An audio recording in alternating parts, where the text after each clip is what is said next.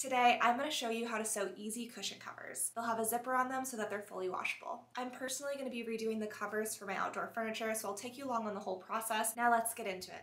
We had a storm roll through recently, which really left the outdoor furniture looking super worse for wear. Admittedly, I didn't put the cushions away before the storm, and after the storm was over, I neglected to take care of the cushions.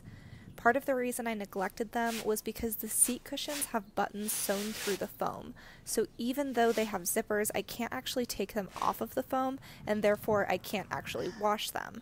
I ended up cutting the buttons off, removing the covers, and setting them out to dry. They're pretty gross, but I wanted to reuse the zippers so that they wouldn't go to waste.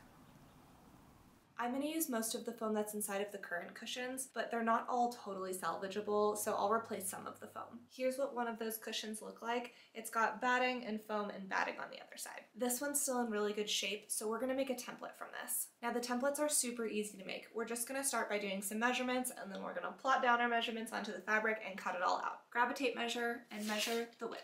For mine, it's 26.5 inches long. And then we're going to measure the length, and it is 21.5 inches. Your cushion should be tight around the foam so that it kind of compresses the foam and then there's not any like ugly wrinkles inside the fabric. So what I would recommend doing is not adding any seam allowance. That way once you sew it up, everything's going to shrink a tiny bit and it should have a good snug fit. So with the measurements that I just took, we're going to cut out 2 squares. One for the top piece and one for the bottom piece. Then we're going to do the exact same thing for the side pieces. My cushion is about 3 inches tall, so we're going to use that measurement for the height. So we'll do one panel that's 3 inches by 21.5 inches. Then we'll do 2 panels that are 3 inches by 26.5 inches. On one side, we're going to have to account for the zipper, so it's going to be the zipper in the middle and 2 panels on either side. To account for the zippers and the seam allowance, I'm going to do 2 inches by 21.5 inches twice. So what we've just calculated is all 4 of the side pieces and both the top and the bottom pieces. Now all we have to do is plot that out onto our fabric and cut it all up. The drafting and cutting process is really simple because it's just a bunch of straight lines. Just remember that you don't need to add any seam allowance because we want a snug fit on the cushions. This inevitably means that the cushion covers are a bit difficult to get onto the foam once they're done, but I personally think that it looks the best this way. If you prefer a looser fit, I'd recommend adding 1/2 inch seam allowance. I ended up adding some seam allowance to the back pillows and not adding seam allowance to the seat cushions because it makes the pillows look fluffier and the seat cushions stay put when you sit on them. Okay, I've just brought in some of the cushions and they're dirty but they're dry. I'm going to seam rip off all of the zippers so that I can reuse them for the covers that I'm making.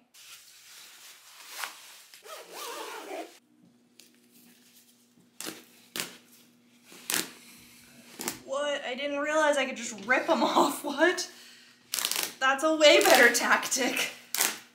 Well, apparently these were really cheaply made because you shouldn't really be able to rip off a thread like that. That's lit. I'm sure they're quite weathered as well. Alright, now that all the zippers are prepped to reuse, we're going to cut out foam for the cushions that we couldn't reuse. This foam was given to us, but you can also buy pre-cut cushions from stores like Hobby Lobby, Joann's, or your local fabric store. To cut out our cushions at home, we drew out a template and actually used a bread knife as a foam knife. Obviously, if you purchase pre-cut foam, you don't need to worry about this, but if you do find yourself cutting foam at home, I'd recommend buying a bread knife from a local thrift store for this project. It worked really well for us, and although it was kind of tiring, it was totally doable. After all the foam is prepped, we can move on to sewing. Okay, so at this point you have 2 options. You can either finish or serge the edge around every single pattern piece, or alternatively you can stitch everything together and then serge all the edges together at the end. I'm going to do the latter of those 2 options, but you're going to want to think about the type of fabric that you're using and also the machine that you're using. My machine is capable of handling multiple layers of thick material all together, so that's why I'm going to serge all the edges together rather than doing them separately. You can choose whatever works best for you, but I'm going to move on to assembling the pattern pieces. Now let's grab our zipper and the 2 pieces that it'll be attached to. We're going to pin or clip the zipper to the fabric along both sides with the right sides of the fabric facing the right side of the zipper. Don't worry if your zipper is longer than the fabric because we can simply cut it off later. Then we're going to change our machine's presser foot to a zipper foot, and we're going to sew a straight stitch close to the zipper teeth.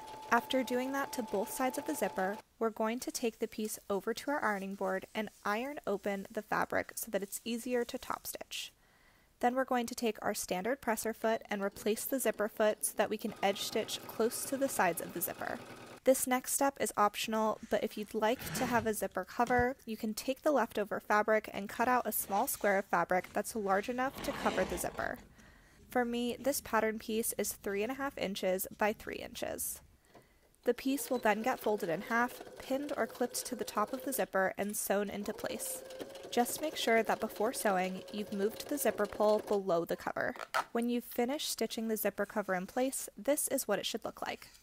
Now we're going to take all 4 side panels and pin or clip them together with the right sides facing to make a box shape. Make sure you attach the short panels to the long panels and don't accidentally put 2 short panels or 2 long panels next to each other. Once it's all clipped in place, we're going to sew a straight stitch with 1/4 of an inch seam allowance. You'll want to sew with the side panels on top so that you start and end the seam at the very edge of the side seams that we sewed earlier. Making sure that this step is precise will help you get sharp corners when we flip the cover right sides out. This is what the seam should look like once you're done. Then we're going to grab our other pattern pieces and pin or clip the bottom of the cover to the sides. I find it's easiest to clip the outer corners first and then go back and clip the rest in place. This helps to evenly distribute the material so that you have a perfect fit. Once it's all clipped in place, we're going to sew a straight stitch with 1/4 of an inch seam allowance. You'll want to sew with the side panels on top so that you start and end the seam at the very edge of the side seams that we sewed earlier.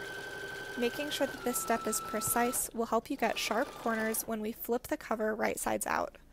This is what the seam should look like once you're done. Then all we have to do is repeat those same steps for all 4 sides.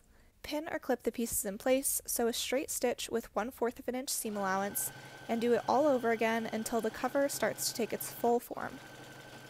Okay, at this point we have half of a box, and all we have to do is put the top on. Putting on the top is the same thing as putting on the bottom, so I'm not going to go over those steps, but it's super easy. The only thing I would make sure that you do is that when you start it, you actually open the zipper a little bit, because once it's completely enclosed, you still want to be able to fully open the zipper and then flip it inside out. But yeah, let's go ahead and do that now.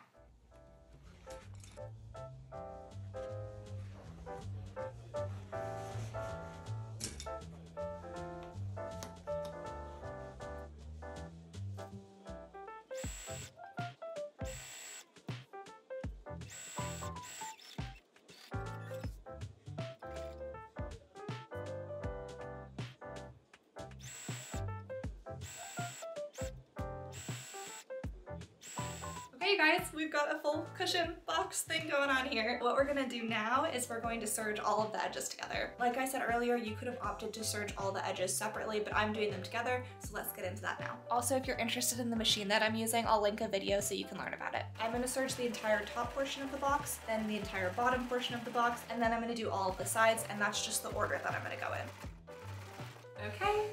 It's all done, and now it's time for the moment of truth. Making sure it fits, which it should. I'm not really worried about it, but very exciting.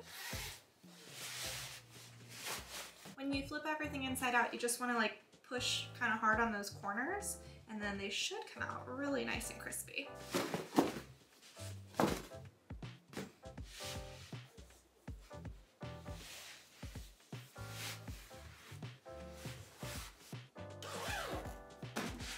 This needs a little lint roll. I probably also need a little lint roll. I always have thread all over me when I'm doing projects. There's thread all over me. Whatever, it does not matter because I'm not done sewing. It's so cute. This is just one of the back cushions. There's 4 different back cushions, and then I'm gonna make all the seat cushions next. I'm gonna go ahead and make all the rest of them, and then I'll show you what it looks like on the couch. So excited. These details are so good. Look at this cute little zipper. It's so cute. Okay, anyways, very proud. Moving on. You guys, she's done and she's so comfy. I'm really happy with the fabric I chose because it's much more durable than the previous covers, and I'm so excited that these will be easy to wash when I inevitably forget to put them away before a storm. If you found value out of this video, subscribe for more sewing content, and I will see you in the next one.